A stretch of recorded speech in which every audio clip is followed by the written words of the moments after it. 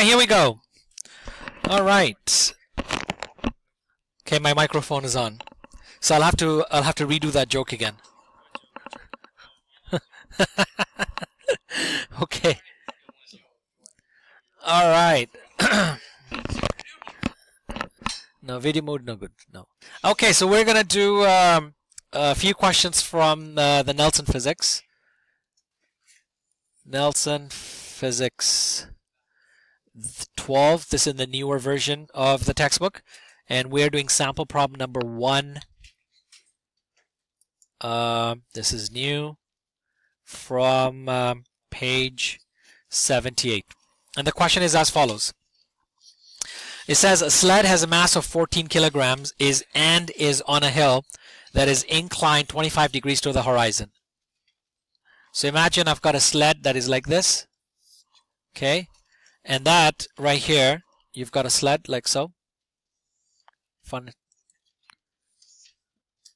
Okay, there's your sled, and this is tied to this pole like so, okay, and this incline right here is 25 degrees. Okay. Alright, the mass of the sled is 14 kilos. Mass of the sled is 14 kilos. That's 25 degrees. Theta is 25 degrees. Okay. And the hill is very icy, which means friction, Fk, is negligible. So let's say it's 0. The rope is parallel to the hill as shown. Calculate the magnitude of the tension. So they want us to find the tension in this rope, number 1, and calculate the F normal. Two things that we're looking for.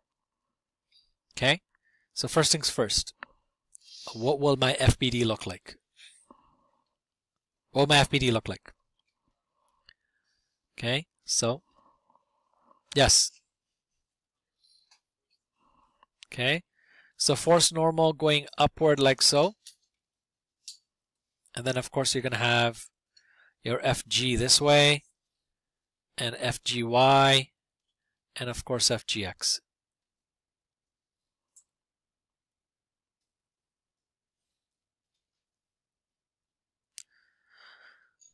Okay, just make this hill a little bigger so this looks a little better.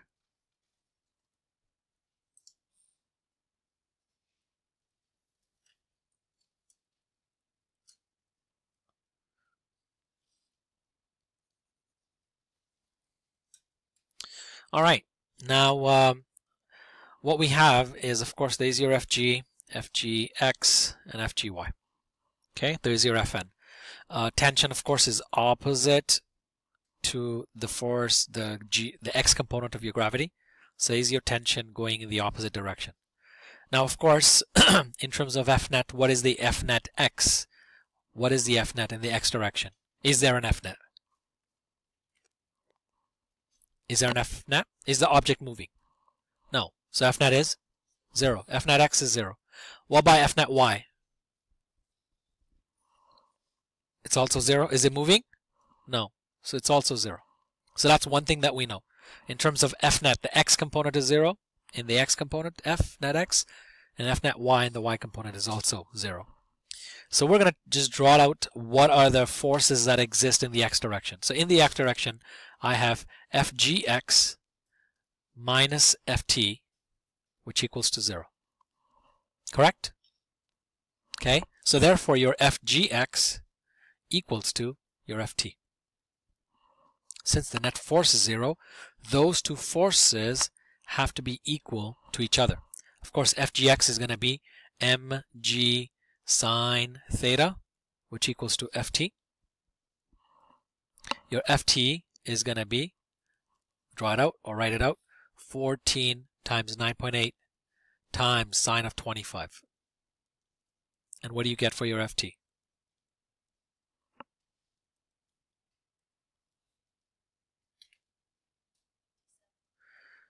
$57.98. So 57.98 newtons. That's the tension. So about 58 newtons. Okay. Number 1. This is the tension in the string. Does that make sense? Okay. Now the next question is, what is Fn? Well, in the y direction we said F net y equals to 0. And in the y direction there are two forces. There is Fn minus Fgy, which equals to 0. Correct? So therefore your Fn equals to your Fgy. So your Fn equals to mg cos of theta. Draw it out or write it out, and you get Fn, which equals to 14 times 9.8 times cos of 25. And what do you get for your Fn? 124.5? 0.35. 124.35 newtons.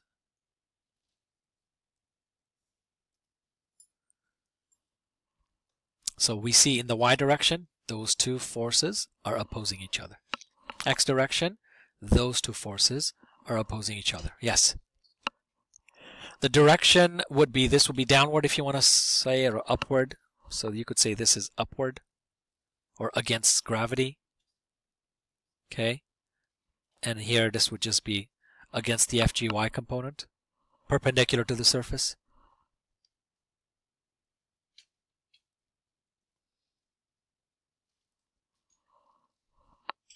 Okay.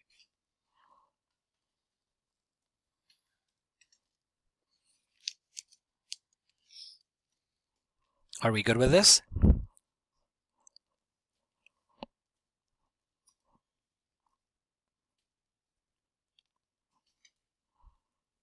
Okay. We will do another one. Yes, another one. Let me finish it and then you can ask me any questions you want.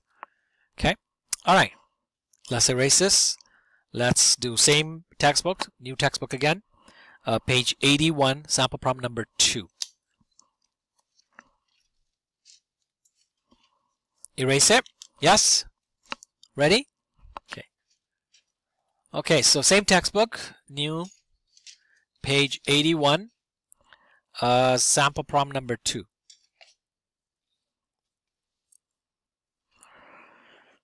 Okay, and this is a slight rework of the first pulley question that we did. And the question is as follows. Bless you.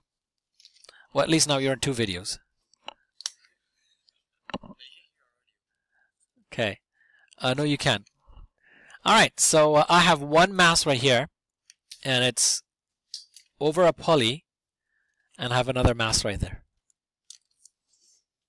Okay. Now remember, so far we have not added friction to any of our questions. Okay. All right. So this right here, the mass of this object is m2, and this mass is 40 kilos. Okay. And this is m1, and this is 32.5 kilos. So the question is, a crate with a mass of 32.5 kilos sits on a frictionless surface. This surface right here is frictionless, so no friction, Fk equals to 0. Okay, and is connected to a second crate by a string that passes over a pulley, as shown in figure 7a. The second crate has a mass of 40 kilos. The pulley is frictionless, has no mass. The string also has no mass. Determine the acceleration of the system of the crates and the magnitude of the tension. So again, we want the acceleration of the system, which means both the masses, and the tension in the string. That's what we're looking for. Okay? So again, we're going to do this question using or starting with our FBDs. So start with right here. So you've got FG2 downward, correct? Tension pulling me upward. Now this is one string, so my tension is going to be conserved all the way through. Cool? Okay, here, of course, I've got Fn, I've got Fg, and I've got Ft. Do I have a Fk going backward? No, because this is a frictionless pulley. My Fk equals to 0. So far, so good? Okay. Let's make our system of equations, and my system of equations is going to be as follows. It's going to be Fg2 minus Ft, which equals to mass 2 times acceleration. Correct? This right here, there's only one force that is pulling it forward, Ft. So it's going to be Ft, which equals to mass 1 times acceleration. Now you're probably wondering, what about Fn and Fg? Well, the Fn and Fg are not affecting the motion in any way, shape, or form. They cancel each other out. They're not even part of this equation. So we're not even going to mention them. So negative Ft and positive Ft, we're going to add the two equations together. This and this cancel out. And you're left with Fg2, which equals to m1a plus m2a. Correct? So Fg2, which is mass 2 times gravity, divided by mass 1 plus mass 2 equals to a. Are we okay with that? I know I jumped a step here. So a equals to mass 2, which is 40 times 9.8 divided by 40 plus 32.5 kilos, of course. What is your acceleration of this system?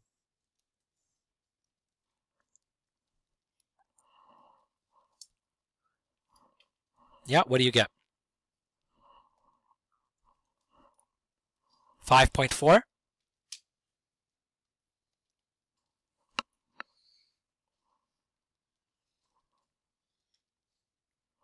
Okay. 5.41 meters per second squared. As I said, for this mass it's going to be downward, for this mass is going to be forward. So that's my acceleration of my system. That's the first question that has been solved. Now the second question is looking at to figure out what my tension in my string is. Well, to solve my tension, I have two equations to solve. I can either do this one or I can do this one. So what I'm going to do is I'm going to do the second one. I'm going to say Ft equals to mass 1 times acceleration. So Ft equals to mass 1, which is 32.5 times 5.41, which is your acceleration. What does your tension come out to? 175.8 newtons. And of course, tension is upward here, forward here.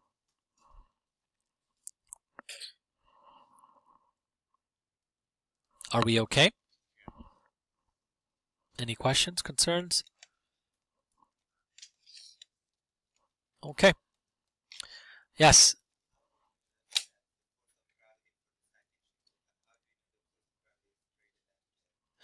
Well, as I said, we make that assumption when I have a larger mass, that larger mass is going to pull the rest of the masses behind it. Does that make sense? So this is my larger mass. This has got 40 kilos. This one is only 32 kilos. And this is frictionless surface. There is nothing that is holding this object back.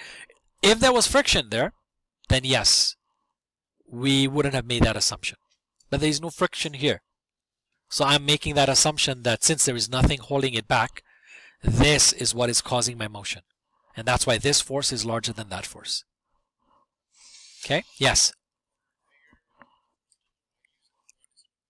Well, you could use M2 too, but you can't. You have to use this equation then. I have to use this equation to figure out M2. Does that make sense? I can't just say Ft equals to M2 times acceleration. That would be incorrect. I have to look at this situation. There is my FBD. And in this FBD, Fg2 minus Ft equals to mass 2 times acceleration. Here, it's just Ft equals to mass 1 times acceleration. Does that make sense? You have to look at the FBD and then solve it. But remember, you're always using it in terms of systems of equations. Are we good with this? Okay, so we're going to do one more question from the old textbook, and I'm done with this recording.